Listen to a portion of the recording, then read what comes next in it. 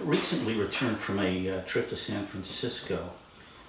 I was there for an exhibition of my work at CK Contemporary Gallery there.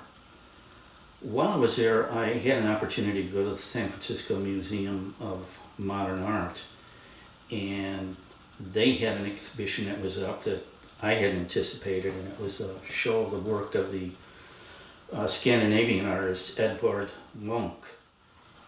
It was a really positive experience for me, something I hadn't anticipated. I really hadn't known too much about Munch's work other than seeing that painting that I think everybody else has seen called A Scream. And I'd never had an opportunity to look at his work in depth. And it was a marvelous show to view and to see. And I came away with some thoughts about it that I thought might be of interest to people. And it's the reason I'm really producing this video. One of those for me has to do with the fact that how can you go to a show of an artist who deals with subject matter that is so depressing, so full of intimate, raw kinds of emotions, and frankly find it beautiful. It was a question I took away and spent some time thinking about. And it's part of the things that I want to share with you in the paintings of Munch that I'd like to look at and talk about. Munch deals with that inner world we have of emotions. Depression, anxiety, loss, melancholy, love, and death, with a very kind of special insight that he pulls from himself. What he does is allow us to step into these emotions, not just as pictures, but as experiences. And it is this ability, coupled with the beauty of how he orchestrates a canvas and creates these images, that elevates his art to the standard we are looking at. He has the ability, I think, to reach in like the honesty of a child who does artwork. And to that, he attaches the sophistication of a master painter. In front of us is a scene with all of those feelings I just outlined.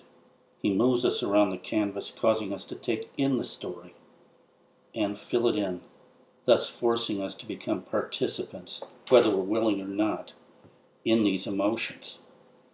We view them, though, from a safe distance that allows us, by doing that, to comprehend feelings you can't see when you were in the middle of such things.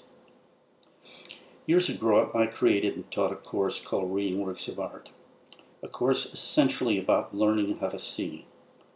In a large part, it was about the magician's tricks, the magician being the artist. With this in mind, how then does Edvard Munch, the artist, give truth to his feelings? Let's start with something very few people pay attention to, something called the ground, or what the artist paints on. In Munch's case, he's working on linen that's covered with rabbit skin glue and then white lead. It looked to me when I was looking at these paintings that he was adding a slight tone of warm background color, which becomes non-reflective like a bright white wood that was left there. This is important because it will influence the character of the color of what is put on top of it, making them not as bright and sparkling as they could be. Surfaces of white lead can be very slick, making the oil paint sit on top, or it can be put on so that the pigment sinks into the surface.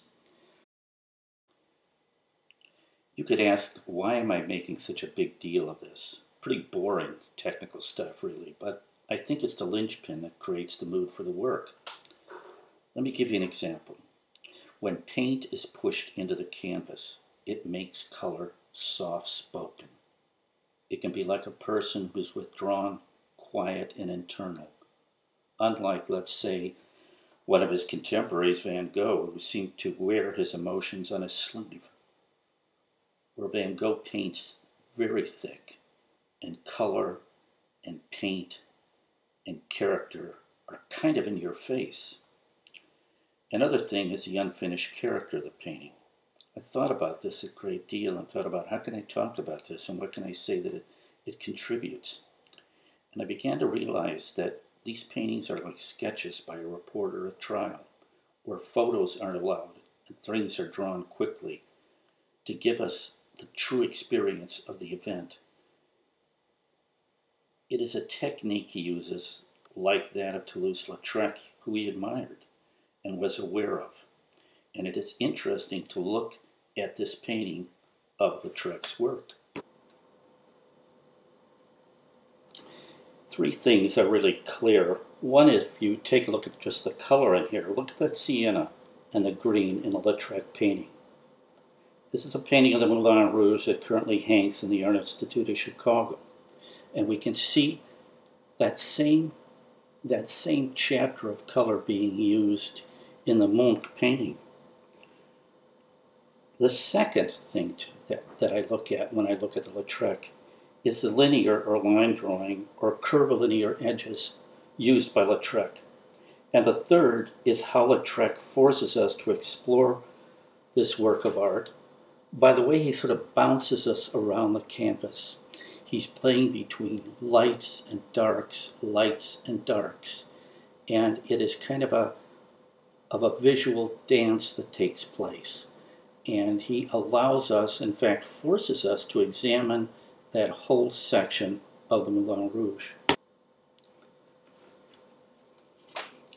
What we realize here is that there's an influence, a good influence from Lautrec, and he has used some things that Lautrec used, but it's not like copying somebody else's style to the point where it becomes a painting that looks just like theirs.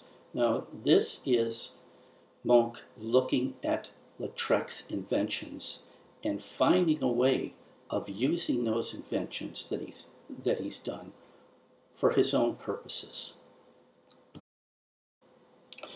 But it's here that the parallels end. This is not a gay cafe of Paris nights, but a scene of grave concern for the person lying in the bed.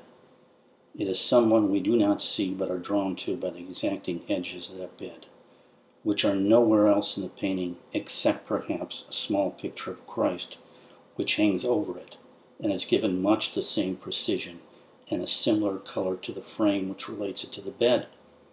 The bed is engulfed in sorrow and concern by the vigil of the figures that seem to have a special story to tell us. And like in the Lautrec, we are forced to examine each figure as he guides us through them with the varying spots of light and dark and color, and then the overlapping of people into two groups. It is the kind of thing Henri Matisse would do in the view of his studio painting, but here the information is not about things, but about emotions. Relationships and organization is developed by repeated themes. Relationships here and organization is developed by Munch using repeated themes. The praying hands of the figure in the front are mirrored by the praying hands of the figure standing in the rear. The pattern of the woman's dress on the left being echoed in that of the woman on the rear right of the painting, and one figure takes on special importance and becomes the sounding board that we come back to again and again, because it is the stark white of her shawl that to me implies age and an intense relationship. Truth is given beauty through the engagement that is created in the composition. And it is that composition that guides us to create the story in our own minds and makes it real and makes it truthful. Other examples of Munch's work can be seen if you Google it. You'll get really the full retinue of what he did during his lifetime.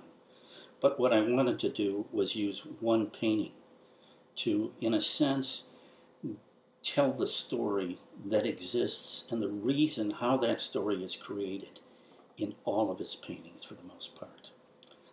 I hope that that this has been given some meaning to you and given some insight into Munch's work. It was interesting for me to do and think about.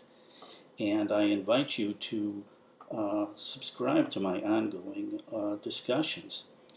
And also you can view my own work if you care to at William Nichols Fine Art. Thanks very much for your time.